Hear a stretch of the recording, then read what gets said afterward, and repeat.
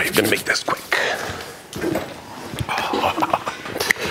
Hey guys, Jeremy here with Simple Life. Welcome to another edition of Tool Time Tuesday.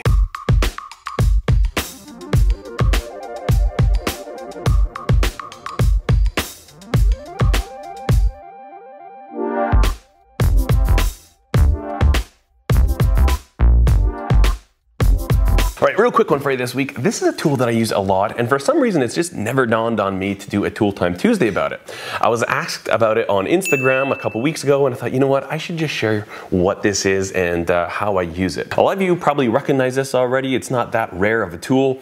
This is a gauge, thickness gauge measurement for sheet metal. And this one here in particular is the general number 21. Start makes a version. This one here is 28 bucks. I was actually surprised how expensive this was. But then when you think about it, I mean, these are fairly accurate little spaces. It's not like they're stamped out. They're actually ground in. You can see the grind line. So I guess it would cost a little bit to manufacture this, but a super handy little tool. And if you don't know what these are for, these are to be able to very quickly reference the thickness of sheet metal. Obviously, sheet metal comes in gauge size, and this is talking about the standard US gauge size the designation. If you're looking for something metric, this isn't going to help you, but I'm sure they do have something of this equivalent, but I just don't have it here. That's one comment I get a lot on this channel. People are always like, well, why are you talking about your heat treat in Fahrenheit? I need the Celsius, please. But the truth is that here in Canada, we still use the imperial system a lot. I mean, obviously our speed limits are in kilometers per hour, distance is kilometers. Typically the weather is given in Celsius, but for a lot of industrial type things, if you know you're getting heat treat stuff, if you're doing work, say talking about welding, we often use the Fahrenheit still for temperatures, and then in measurement it's still very, very air compressor. Did I look scared there? I want to go back and see what my face did, because that kind of scared me. Anyways, yes, typically we still use Fahrenheit, and then in measurements, it's still very much thousandths of an inch. Like, I don't know if I've seen very many drawings. They'll give you a drawing, be like, okay, we need, you know, 17.63 millimeters or something like that. It just, we still use the imperial system a lot. So that's why I don't feature the metric system a lot on this channel, because quite frankly, I just don't work with it. But anyways, so that's kind of the idea behind this. You know, with your gauge thicknesses of steel, you've got your thick to thin.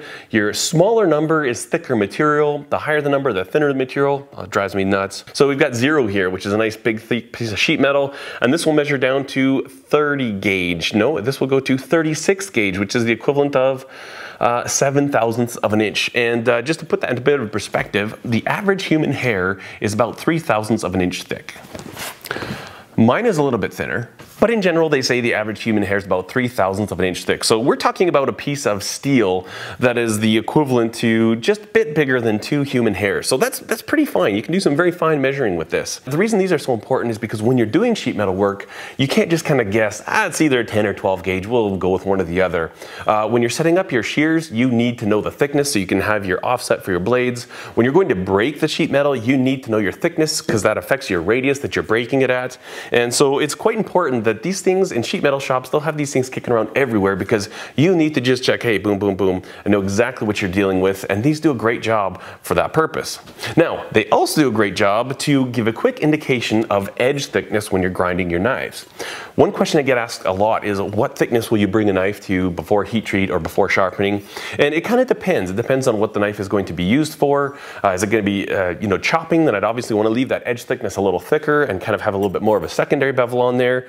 If it's a kitchen knife, you want to get that thing really thin. And then also, how much grinding am I going to do pre-heat treat or post-heat treat? So I like to have these things laying around, because on the one side, we've got the gauge thickness, but on the other side of that, we've got thousandths of an inch.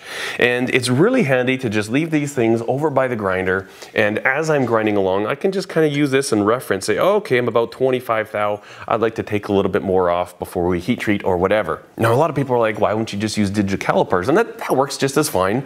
Having used both of them though, this is actually a little bit more convenient to hold than the calipers. Just I find it quite comfortable to work with. The other thing with the calipers is typically the tips on those are hardened steel. You can use them for marking. And if you're not careful, if you're kind of coming into your measurements, first of all, you gotta kind of find your measurement. You gotta tweak it and adjust it, and are you holding it right or not? But if you're not careful when you're running along here, you can easily scratch that blade.